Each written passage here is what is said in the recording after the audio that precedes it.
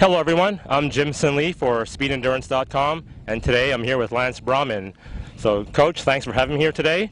I got a few questions to ask about coaching. My first question is, what's the major difference you have in coaching college level and at the elite level? The biggest difference for me would be the time in the day that they actually spend training. In college, obviously, they have classes in the morning. You have afternoons where you try to fit some track training in, and then try to get into the weight room after that, depending upon the day and how you work with your weight room staff. At the elite level, we get here at 9:30 in the morning. We'll stay on the track training until 12:30, 1 o'clock. Go straight to the weight room, get the weight room finished up by 3 o'clock. So it's more of a full-time job, and it's a full day of actually training where you can, and that's not constant training, but you have some downtimes here and there, but a full day's work.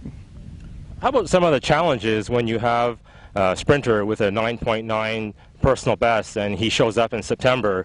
What differences do you have in mind to bring him down to the 9.7 level?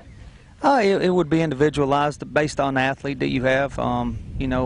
What they might be lacking in your opinion as far as maybe strength levels or technical skills, whether they might need more explosive strength or whether their application of force is in the right direction. I mean, it just varies between athletes, and and that's the art of coaching, finding those differences that each person has and trying to work with each one of them on them.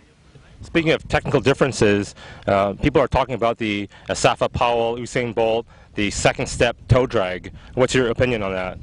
Well, I don't know if it's much of a drag and we try to do something similar, but you're trying to keep a closer reference to the ground, so you're not your attack point through the ground on your drive phase is not over the track and waiting on the track to come to you, but you're actually closer and able to apply force sooner. You're not able to create speed without foot strike, and if you're waiting over the top of the track for the track to come, then it's just taking extra time.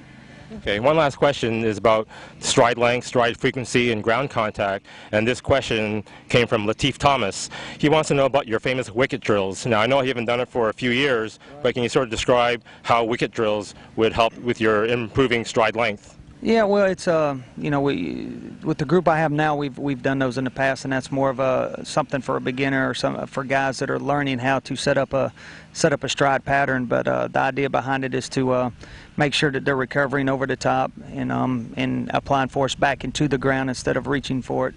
The idea of the wicket is if they're reaching for the ground, their toe's going to hit the wicket on the way through instead of actually coming up and clawing the track underneath the body. You separate them as you go down the track so that they're able to increase speed with it, and that was the purpose of the drill at the time. Was that drill inspired by Vince Anderson? No, I wouldn't say no. I think a lot of different people have used the drill. I don't know if Vince was the originator of it or not. I couldn't tell you that. So. Oh, okay, yeah. Okay. I think a lot of different people use the drill, but it's just something that if it works into your program, you use, and if it helps your people, then you're always finding different ways to make your group better. Okay. Well, thank you very much, and good luck this season. Thank you. Okay.